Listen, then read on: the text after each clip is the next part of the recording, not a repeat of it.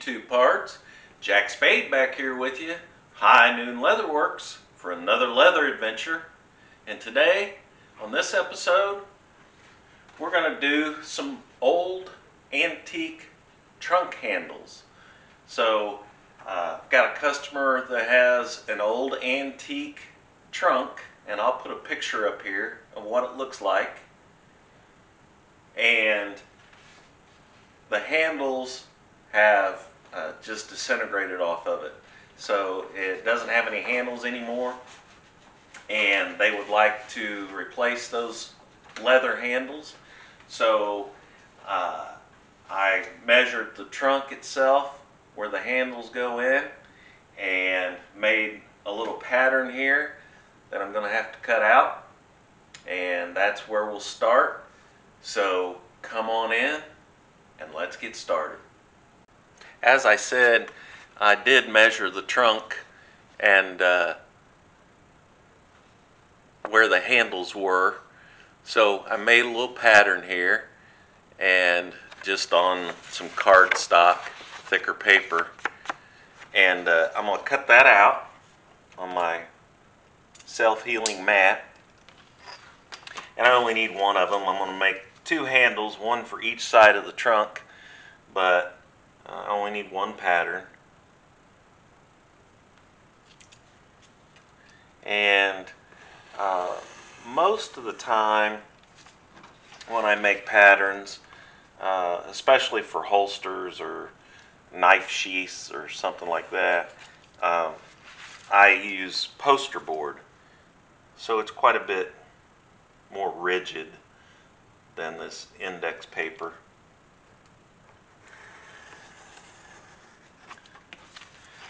But it works. You just have to be careful when you're tracing on your leather. And on this particular pattern, we could either use the inside or we can trace around the outside of this part. Doesn't matter, either one. And I'm going to use this piece that I just cut out and actually trace around it.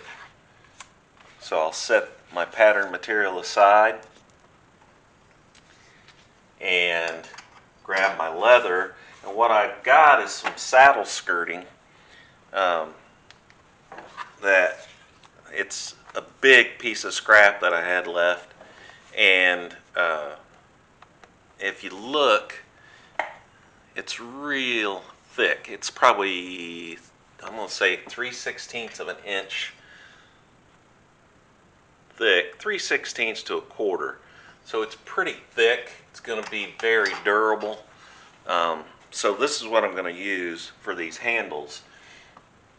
I could square it up before I start, but since I have a pattern, I'm not going to have to actually measure it or anything. So I'm just going to go ahead and put this pattern on the leather itself.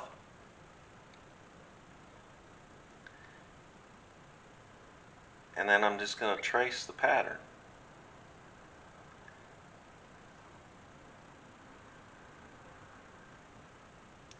And again, it does help if you're a little ambidextrous. I'm naturally left-handed, but normally for cutting or for drawing, anything like that, I can use both hands.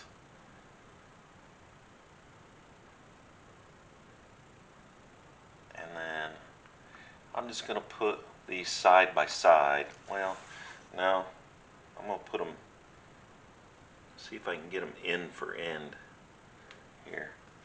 It looks like I can barely get that end for end. That way I'm not going to use so much of my material.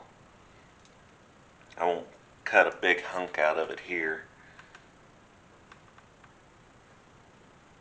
So it'll allow me to save more of the scrap piece It's such nice thick leather, you don't want to waste any. So I've got my pattern drawn out on my leather. Got two pieces. We'll end up with two handles.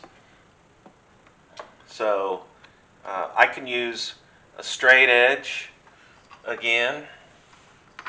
A lot of times I'll flip. This has got a cork back, keeps it from sliding, and it's stainless steel.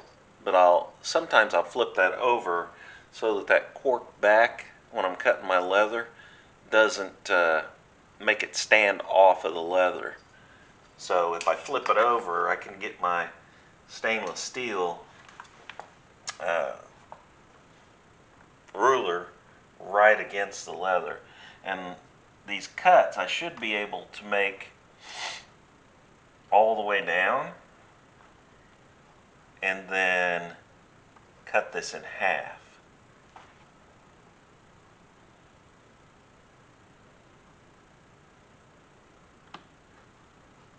Because I did make it end for end.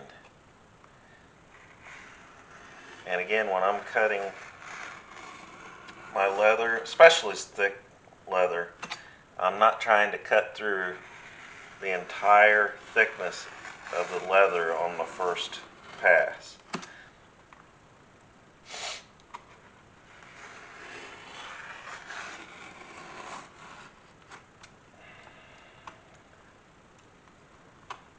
And this is not a brand new blade. This blade has been used a couple of times.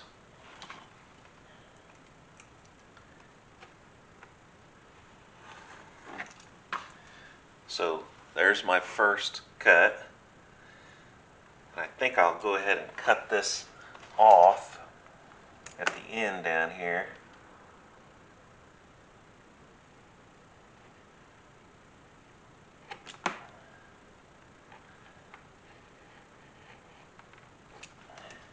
That way I can work with a smaller piece, and I can put this back in my scrap barrel.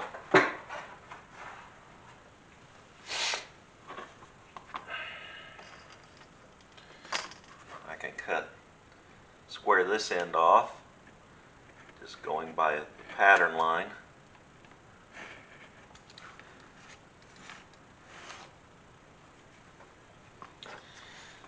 Then I can flip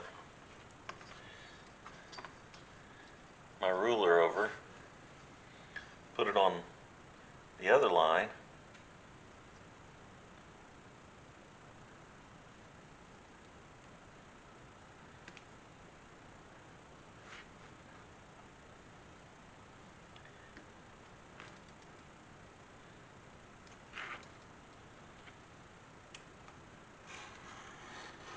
and then go ahead and make my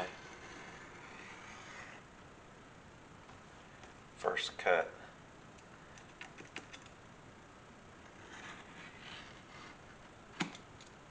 Now, after that first cut, you can remove your ruler or your straight edge because you've already got a groove in there to follow. If you want to do that, if you got a good sharp knife, your knife will follow that groove that you just cut in there.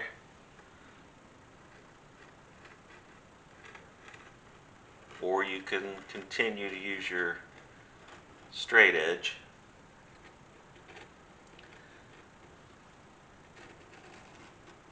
And that's a personal preference, whatever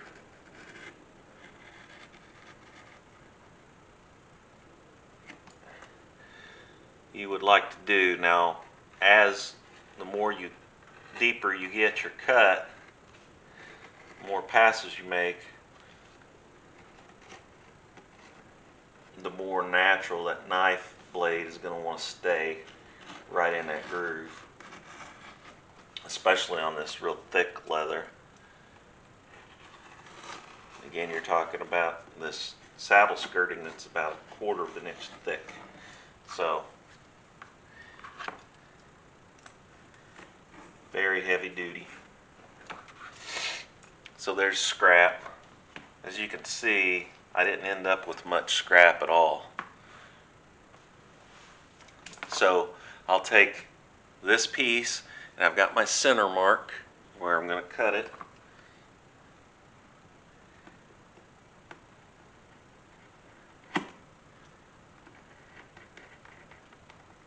And then I want these to have somewhat of a finished look to them. So as you can see, I end up with two of the exact same pieces. So what I'm going to do is I'm going to take my larger beveling tool, and I probably ought to strop that, polish it up a little bit. And this is just a scrap piece of leather with some jeweler's rouge on it. And what that does is that really polishes that tip, that cutting tip. And then I can bevel these edges. So it's pretty straightforward on something like this that's square or rectangle. You're just going to go around all four sides.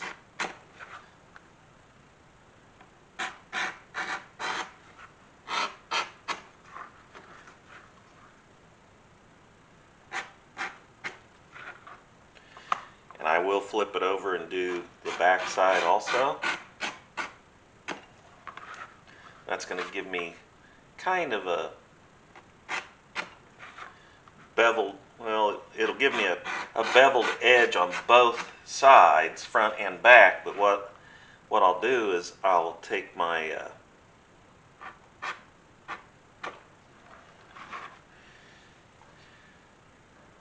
I'll take a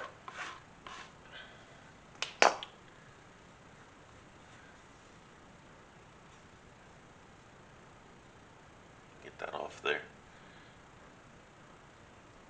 I'll take a burnishing tool and I'll put just a little bit of moisture on that edge, and then I'll burnish that, and that'll kind of round that off and make it slick. It'll really set that off. It'll give it a good professional finished look instead of just being a squared off edge like this. And you can compare those two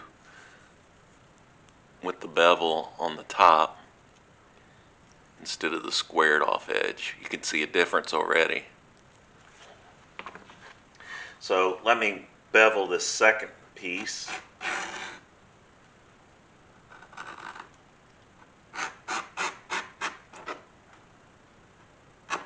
Also, if you had any marks from marking your pattern on your leather, the beveler will take those marks off.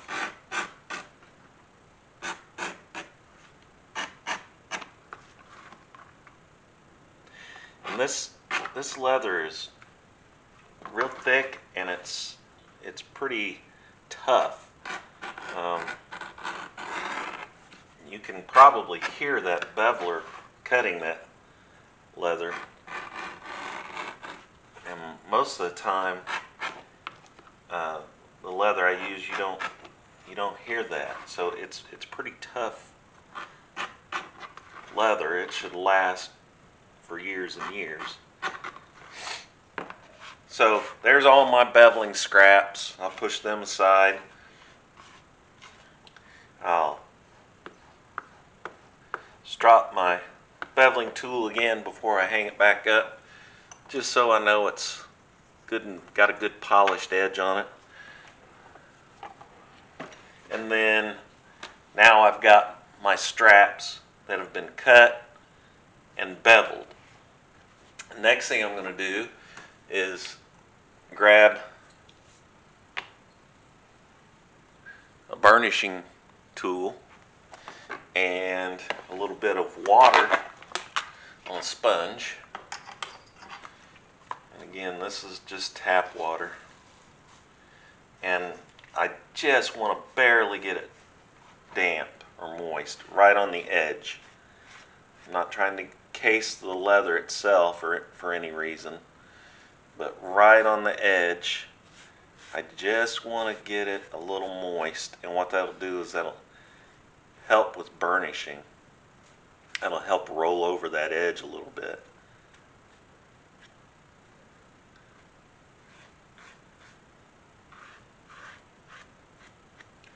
So I'll do both pieces.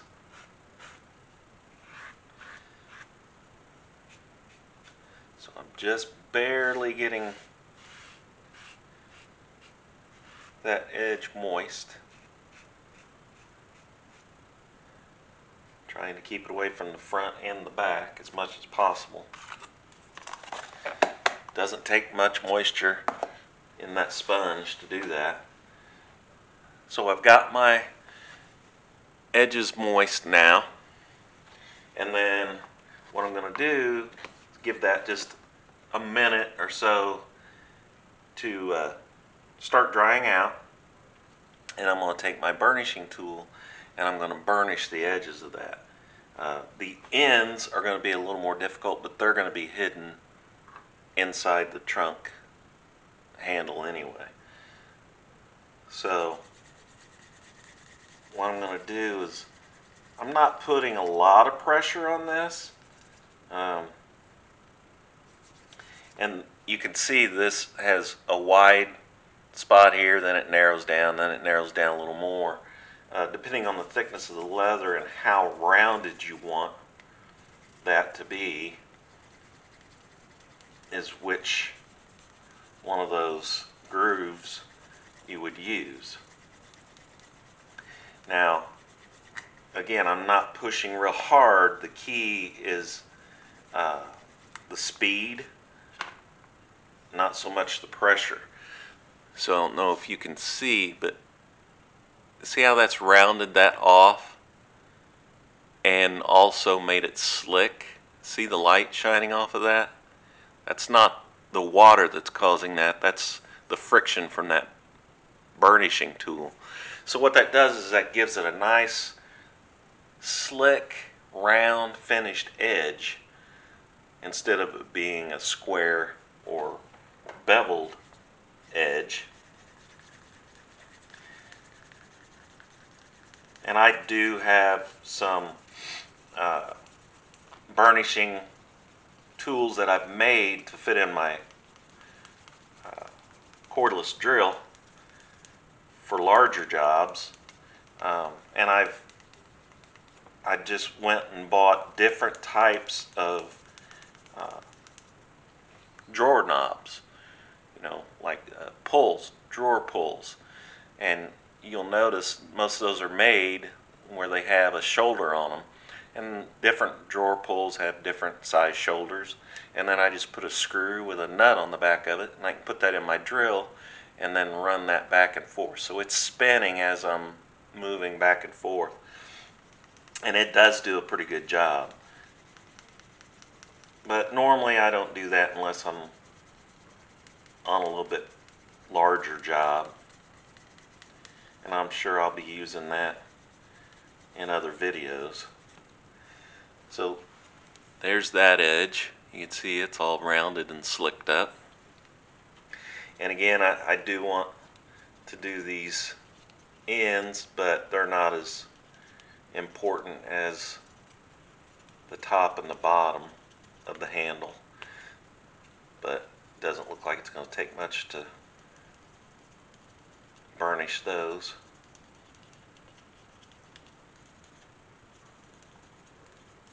And to kind of round it off a little more,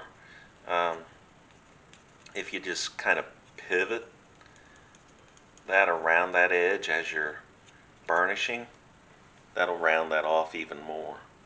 So there's one that's completely done.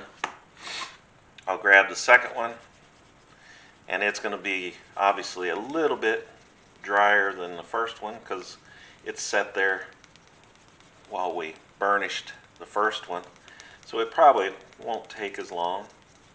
There's one edge already done.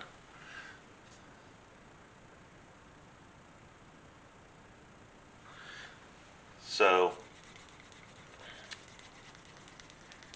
it just gives it, some of the stuff I do, like the guitar strap that I just finished, I didn't do any burnishing at all.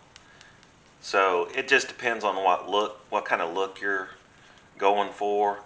Um, on this, I just kind of want a little more finished look, and it will give a little bit of different look to the dye that we put on there too. The dye is gonna soak into the leather a little bit different where it's been burnished.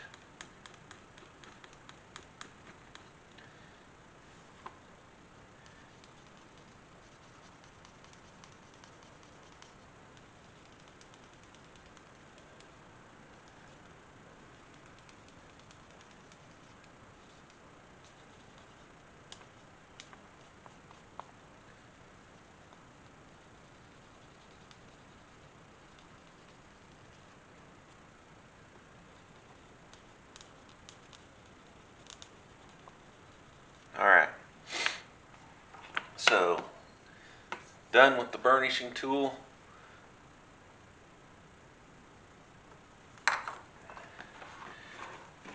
And there's my two straps.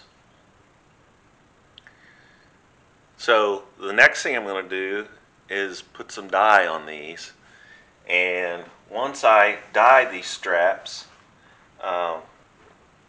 they'll be finished. So let's go ahead and put some dye on there, and we'll wrap this project up. I'm going to get out my trusty dyeing mat or cardboard here. As you can see, I've done a lot of dyeing on this. I'll grab a pair of vinyl gloves.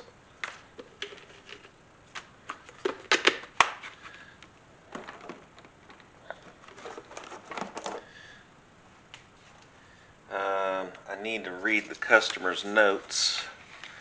They want this light brown is the color they picked out. So let me look, there's light brown right there. Get a dauber.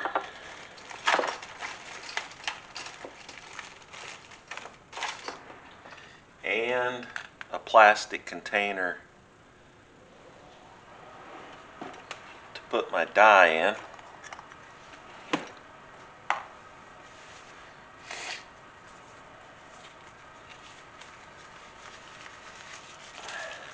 So what I did was I actually went to the customer's home,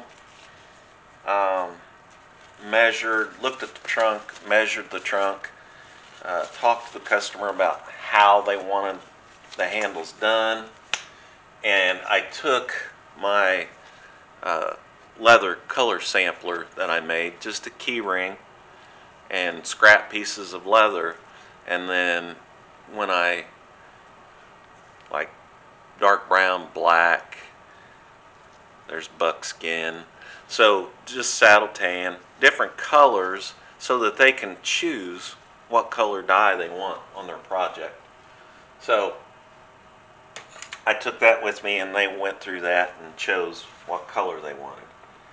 So they chose light brown. So let's put some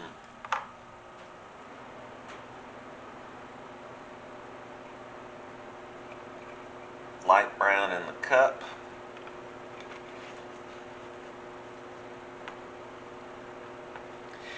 And again, I do use these clear throwaway little plastic cups or trays that you can get them at Dollar Tree. I either get the trays or the cups. Either one of them work great. So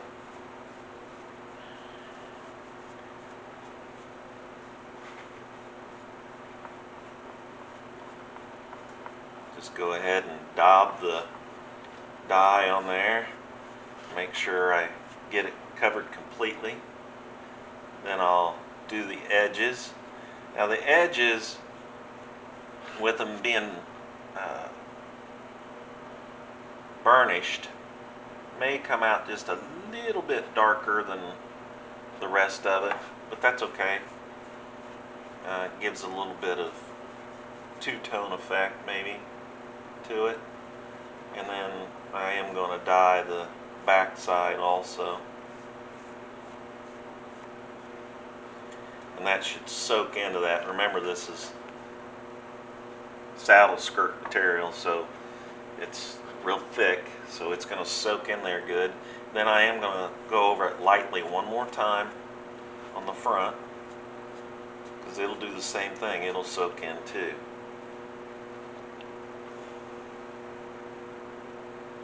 Then I'll set that one aside.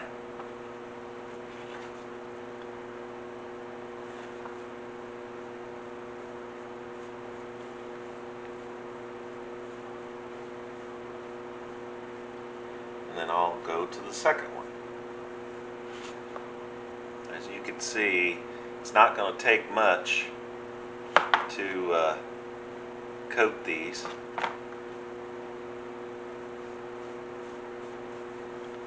The unfinished side, like always, is going to soak up a lot more dye than the finished side of the leather.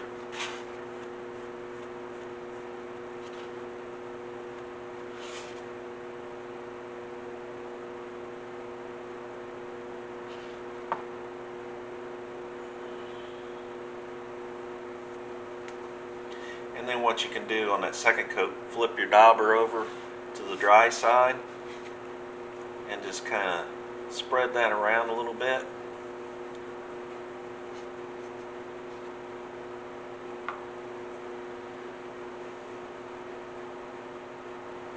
And if you get a little air to it,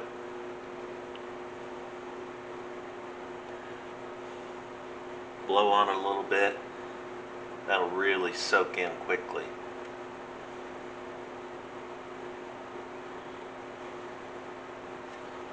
And it'll dry some of that solvent out of that dye. So set those aside. They're both finished. Here's the first one we did. You can tell in the light it's already starting to lighten up to the light brown. At first, when you put it on there, it's going to be a little darker, but there's the edge. You can see it still has that nice shiny sheen to it. And then what I'm going to do, the last thing I'll do to these is I will put some leather sheen on it and rub it out. So what that'll do is that'll allow a little shine to come through it, and it'll protect it. So I am going to get rid of this excess dye. I do not put my dye back into the bottle if I have any left. That's why I use these, so I don't contaminate my dye for my next project. So let me get rid of this. Alright, so I have a microfiber cloth. You can do this with I don't like to use paper towels because I don't like the paper flaking off, the little pieces that flake off of it. You let your pieces dry, and you can see that the light brown's really coming out now. So I'll shake up my sheen, and this is Fiebing's Leather Sheen. Protects and conditions leather with flexible, durable acrylic finish. So I've used this several times on several different projects, and I really like the effect you get. And again, it's also helping to protect and condition it. So let me show you a before. and then I'll show you after I get this sheen on there what it does. So I'll put a little bit of that actually right on my microfiber cloth, and then I'm just going to wipe it on, and it almost looks like milk is what it looks like when you put it on there. And notice I'll just keep wiping it on. I'm just going to put it on the finished side and the edges, not the unfinished side. And I just keep wiping it on there. I don't re-wet my towel or anything. I've got plenty in there. I'm just going to keep wiping it on, and it's coating that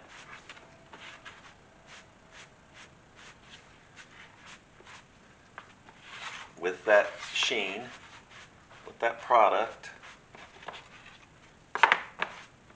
I'll move to my next piece.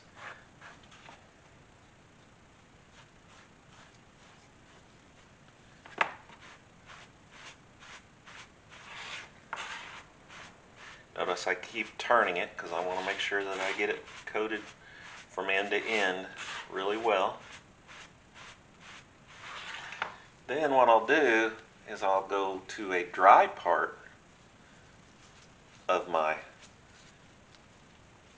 microfiber towel, or get a different one that I know is dry, and then I start buffing it.